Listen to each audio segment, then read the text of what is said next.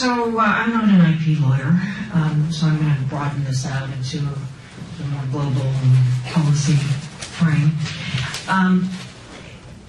Stepping out further, sort of beyond IP, a point that I made in a book that came out last year and that I've kind of been arguing for a while is that the evolution of the global internet is at a real crossroads right now, both in terms of how its technical architecture evolves, how its regulatory frameworks evolve that determine what people can and cannot do on their digital platforms and devices, and also the business norms and practices that end up shaping what people can and cannot do on digital platforms and services.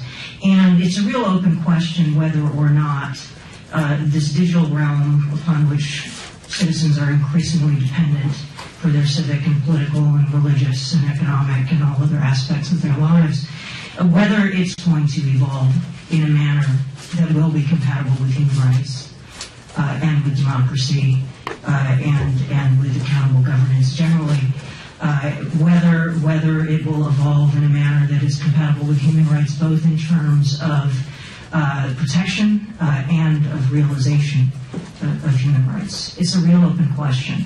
And particularly what happens in terms of lawmaking and policymaking in the democratic world today is going to shape dramatically where this goes.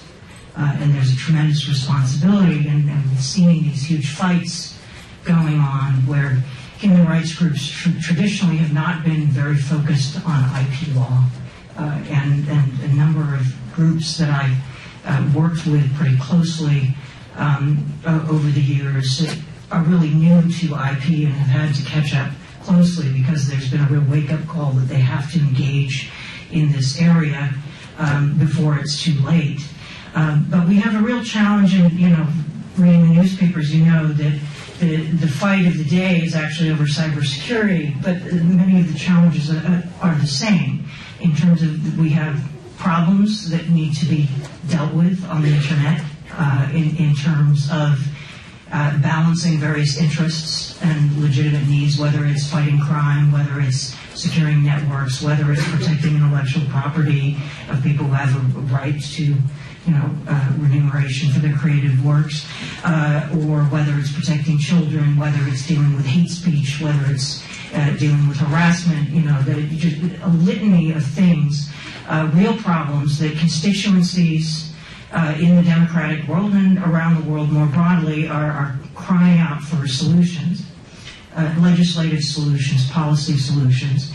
And one of the problems has been that legislators and policymakers tend to deal with each problem quite narrowly.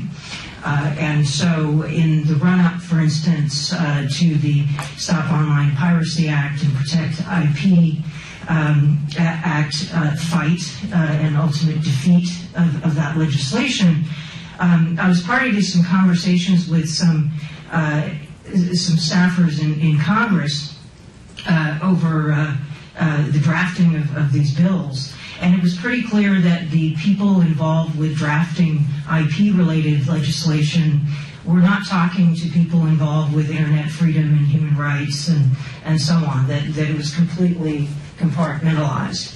And so I actually was in a conversation where a few of us, including some human rights groups, asked a staffer, your office also has another staffer working on internet freedom. Did you guys talk to each other at all? No. That in drafting this, we saw this as a jobs issue.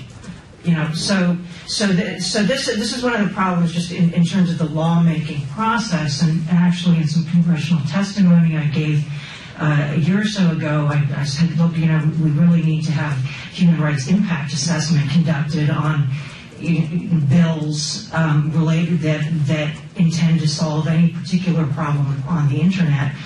But what it comes down to really at the end of the day, and the reason why the global human rights community came out so strongly, not only against SOPA and PIPA, but against the Anti-Counterfeiting Trade Act, and why people are coming out against some aspects of the TPP, and so on, has to do with this problem that's been raised by many of the panelists, the concern that the law, in its effort to resolve problems, is going to open the way for abuse, is going to decrease accountability, is going to make it more possible for power to be abused in ways that cannot be constrained. And so this is a broader policymaking issue that goes beyond IP, but just in all internet legislative and policymaking challenges we face today. First of all, how do you address, problem X, IP, cybersecurity, et cetera, hate speech, et cetera? How do you resolve it in a way, or address it in a way that does not expand the potential for abuse of power, that has adequate checks and balances, and that has adequate transparency around how the power is being exercised? If you cannot know when power is being abused, if you cannot hold that power accountable, if the public is not able to even see and anticipate how that power will be abused, democracy is increasingly corroded, and the knock-on effects in the less democratic parts of the world. In that Freedom House chart that we saw, was sort of there are a lot of countries where either they're more transitional democracies or newer democracies, or places where rule of law is less solid. The adoption of the norms that the democratic world adopts within the context of legal systems and political systems where there's even less accountability creates a knock-on effect where basically the ability of people to use technology to speak out and to hold government accountable will become more and more difficult over time, because the possibility, the normalization of mechanisms to censor, to surveil without sufficient accountability will become more and more technically and legally entrenched in international treaties, global norms, and so on. An example of this, and I talk about this a bit in my book, on the more extreme end, has to do with China, and the fact that actually there's a book I highly recommend around intellectual property enforcement in China by a professor named Andrew Murtha at Cornell University. He published a book in 2005, The Politics of Piracy, Intellectual Property in Contemporary China, and I recommend it. And he very interestingly documents the evolution of intellectual property law in China and intellectual property enforcement, and points out that China only started setting up its intellectual property regime in the 1980s after China began to open up its economy to the outside world. But it got a real boost in 1989 after the Tiananmen Square crackdown. Because very interestingly, shortly after the crackdown, the U.S. was really stepping up its efforts to enforce IP protection in East Asia.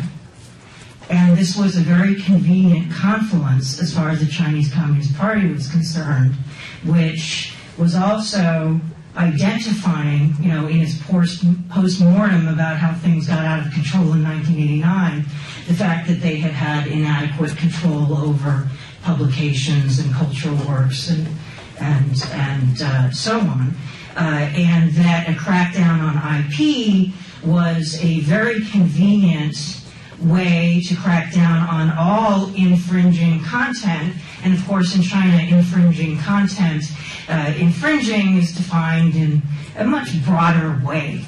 So as Murtha shows, and as some other research has also shown, And Peter Yu is here, and he runs something called the Chinese Internet Research Conference. And over the years, there have been a number of academics who've presented papers on kind of the types of content that end up getting swept up in kind of file sharing crackdowns and things like that. But what we've seen is every time that there's an intellectual property crackdown in China, and I'm not going to dispute that there are issues in China around intellectual property. That's kind of a separate conversation.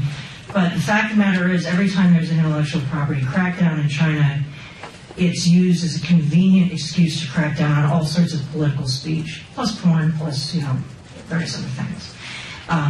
So the fact, and another thing that's, I think, overlooked is that, as the State Department is pushing internet freedom in China, you also have the USTR and Department of Commerce and the commercial section of the U.S. Embassy pushing Chinese internet companies, Chinese ministries to crack down on IP and implement mechanisms to make IP enforcement easier. And those mechanisms actually, as it so happens, also make it easier to monitor and censor content and this kind of thing.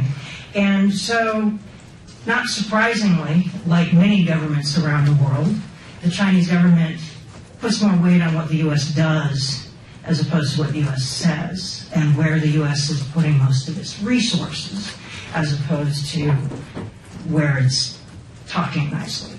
And the resources are going in a direction that is less free expression oriented, or that certainly is not so inconvenient for other objectives.